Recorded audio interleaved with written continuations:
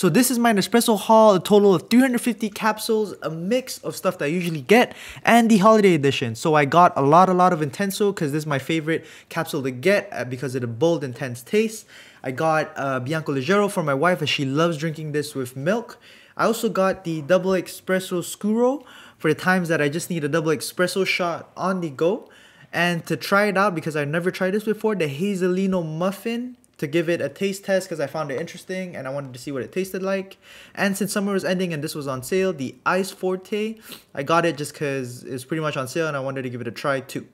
And now for the holiday flavors. They pretty much have 5 different flavors for the holiday. The first one that you see on screen is the Infinitely Gourmet Hazelnut Flavour, which is co-created with Pierre Hermé, which is a French pastry chef and chocolatier. He actually did 3 of the flavors, which one of them being the next one you see on screen, the Infinitely Double Espresso, which is more fruity and cereal according to Nespresso. The Gingerbread, which is a staple of Christmas, so I had to get it because it just fit the vibe.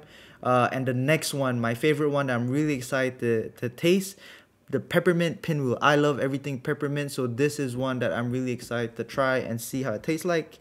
And the last one, which I told you guys that was co-created with Pierre Hermé, the Infinitely Fruity Raspberry Flavour. I'm not sure about this one, but let's see how that goes. And voila. That's what it looks like, put all into neat rows. Now let's do the taste test. Alright. Here's my Nespresso. I'm gonna try the Hazelnut Infinitely Gourmand. And we wait.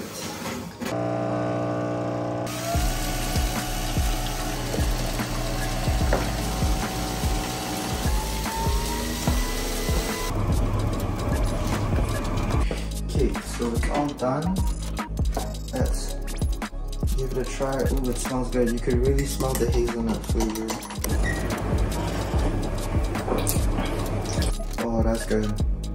Yep, definitely hazelnut. I don't know what else to tell you guys, but that is good.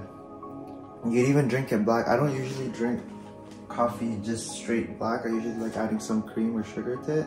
But this I could actually drink black without having any problems with it. Okay, now I want to try the peppermint. We have to try the peppermint. This I'm really excited for. And we let it, and it's done. Okay, first impressions. I'm so excited for this one. Oh, it smells exactly like what you'd expect from a peppermint pinwheel taste. Now let's try black. Interesting. It does have that mint taste to it. I don't think I'll be able to drink this one just black. I think adding sugar and cream or milk, whatever you guys take, will absolutely help this taste. Let me try the gingerbread one, and then we'll finish off with the fruity one. Okay, so this one's done. Let's...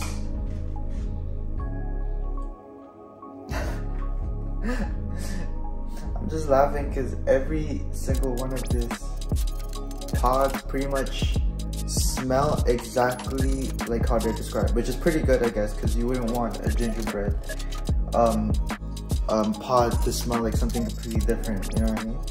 So the gingerbread has a cinnamon taste to it, which I guess makes sense when you make gingerbread. So the Infinitely Fruity one, and it's done.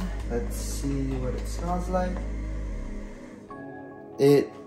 Wow, God. It definitely has the fruity smell to it. I'm just confirming whatever the pretty much the capsule says, but that's really good. The fact that it's very true to the title and with the name of the actual pod. So let's try the taste test.